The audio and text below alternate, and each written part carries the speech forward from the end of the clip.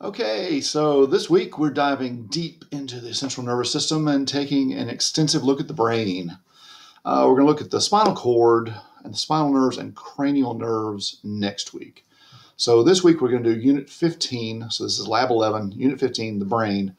It'll be pages 313 through 330 in your book and pages 333 through 342. This will be activities 1, 2, and 3 and activity 5. We're going to do activity 4 will be next week. That's the spinal cord. So we're going to look at spinal cord, which is Unit 15, activity 4 next week, along with the spinal nerves and cranial nerves, which are Unit 16 next week. The schedule seems to say that we're doing the brain and spinal cord this week, but I just really can't see how to fit the brain and spinal cord into one class and not have your heads just explode. So I'm changing the schedule a little bit, putting the spinal cord next week. I've got 2 hours and 45 minutes of lecture on the brain. I divided it into 4 parts. So yes, I did the brain in less than 3 hours. All right. In the lecture, we're going to do an overview of the brain, describe a mid-sagittal section of the brain, so right down the middle. So we're going to look at the medial side of the brain. And we're going to look at the brain stem, midbrain, pons, medulla oblongata. Talk about the various structures. And then we'll talk about the cerebellum, the diencephalon, and the cerebral cortex, which is the gray matter, the white matter, which is the axons that have been myelinated that exit the brain. And we're going to talk about basal nuclei a little bit as well. Then we'll talk in depth about the lobes of the brain, external features of the cerebrum. So, and then we'll get into the fun part, which is the functional areas. So we're going to map the structure of the brain to functions of the brain.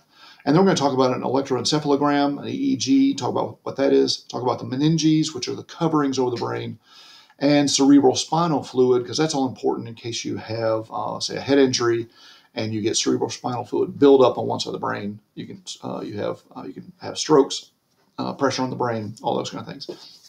I'm going to finish up with a brief overview of the brain during development. And then we'll end up with the curious case of Phineas Gage, and you don't want to miss that because it's actually fun. And then we'll go over this sheep brain dissection briefly, and that's something you're going to watch videos on. So I have the videos from Pearson. I've got links to all of those. They're in the MyAMP study area section. Lab dissection videos. I forgot what they call it now. Anyway, I've got links to those. Are all on a separate page. So you click to that and it has them all listed there.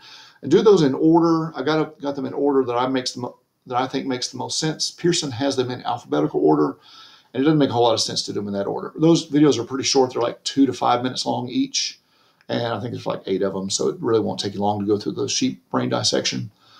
And then I also put a link to a human brain dissection, which is University of British Columbia. The photography is just gorgeous on that, so it's just very clear. So so that's a good video as well. So watch those, the sheep brain dissection videos, the set of those, and the human brain dissection video. And let's see, what else is there? Also, I put a link to a website that goes over what the sheep brain dissection should show you. It's Lumen Learning. They have some resources there. And then also, in addition to that, take a look at the study guide, do the pre-lab and post-lab exercise of the book, and do the activities on Pearson, and study the pictures in the book. And quiz 11 over the brain will be available November 9th through the 19th. And as always, if anyone wants to meet with me on Zoom, I can. Let me know if you want a group session. We can do that. And otherwise, email me, text me, or call me with questions. And otherwise, have a great week. Bye.